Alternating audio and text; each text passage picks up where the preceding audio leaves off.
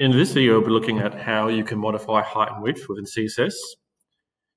So as you get more advanced into CSS, you'll see that you need to start being more exact with your measurements, and both the height and width properties can be applied to almost any element within CSS.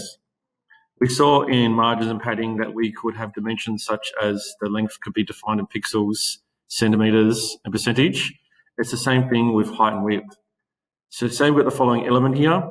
We can see this element has been adjusted by not only 200 pixels, but also width of 50%. So you can either be accurate to the pixel, or you can use the percentage of the browser. I suggest that you use the pixels if you know there's a fixed resolution. So maybe you're working on a mobile phone type of website, or if you're working with a particular resolution. The percentage is really good if you don't know what resolution the person will be working in the website. So how's this look in the code? It's the same thing as any other dimensions. You just call it up and you apply it to the selector. So it's height here by 200 pixels, and we've got the width here by 50%.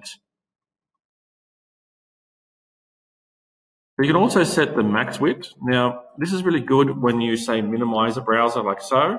Sometimes you don't want a particular element becoming too large, especially if we shrink it or make it we have a very high resolution. So you can look down here in the code. We have, in this example here, max width of 500 pixels and the height of 100 pixels. So if you look at this here, no matter how big this frame is, this area here, it will not go any wider than 500 pixels.